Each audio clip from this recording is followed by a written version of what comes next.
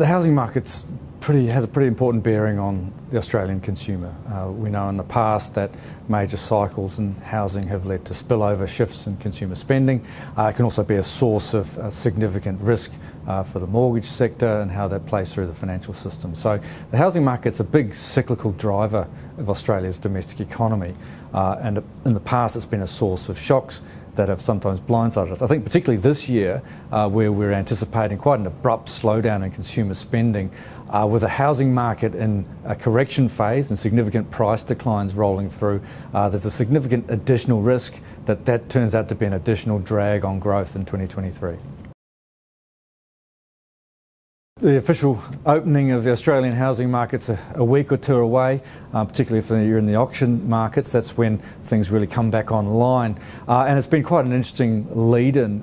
We had a pretty big correction last year in terms of prices, giving back much of the gain that we saw during the pandemic, and a very weak finish, both prices and turnover, into a significant correction into year-end. Over the summer break, there have been some sort of hints of improvement.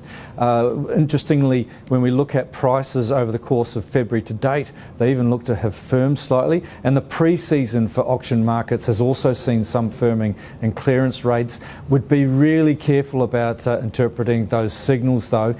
This week really does mark the start of things, and through January, February, it's such thin trading conditions that any sort of shift here or there can shift things very easily. And I suspect what happened over January, February is, particularly January, we had no action from the RBA, and there maybe have been some hope that we were near the peak in the interest rate tightening cycle, and maybe some buyers looking to take advantage of that.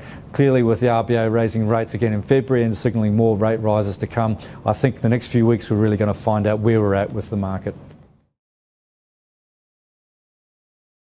There's almost certainly a standoff at the moment between sellers and buyers. Late last year, turnover really fell quite sharply into year end as the full impact of rate rises impacted on buyers, and sentiment was very sour. Sellers look to have backed off out of the market entirely, and so the market itself is very thin. There's not a lot transacting, and there's a lot of tension here between buyers and sellers. Sellers obviously don't want to sell at a loss and looking to achieve the best price possible, whereas buyers, as we're seeing from our consumer sentiment survey, are still very downbeat on the outlook, including for prices. So we're going to have a bit of tension for a few months yet. In February, it looks like the tension's sort of played out as a bit of stabilisation, but with that RBA rate move in February and follow-on moves expected, we would expect, again, buyers to have the upper hand. It does differ a bit market to market.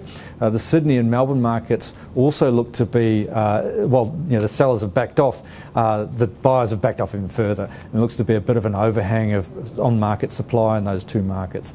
I think this is a clue to what we're going to see in 2023, which is a real tug of war in the market, and prices, we think, generally moving further lower, but probably in a more uneven way than we saw through the second half of last year. Look, the housing market is definitely still hostage to the interest rate outlook. We expect 2 more rate rises from the RBA in the first half of this year, and that'll ensure that we still see further price slippage for most of this year. Beyond that, we'll still have a weak economic backdrop playing through the household sector, through labour markets, and that'll see some further price slippage. And clearly that's the risk, is that the inflation challenge turns out to be bigger and more formidable, that central banks have to take interest rates even higher, and that'll have a direct consequence on housing markets. There are other factors at play. At the moment, though, it's that interest rate cycle that's the dominant concern. I think it's another challenging year ahead. I think there's a couple of positives that are in the mix. The first is that the pace of price declines is likely to slow. I think we're near the peak in the interest rate tightening cycle, and the big falls in prices that we saw last year are unlikely to see similar going forward. And there's also some glimmers of positives emerging around the physical supply and demand balance. In particular, we look to have seen a very strong influx of migrants contributing to demand for housing. That may lead to the next upturn cycle forming down, that may draw a line under the market near term and may lead to the next upturn cycle. So we're starting to see maybe where the next cycle is going to head, but we really still have to traverse this interest rate risk and the fallout for the housing market, and particularly in the first half of this year, before we can feel more optimistic.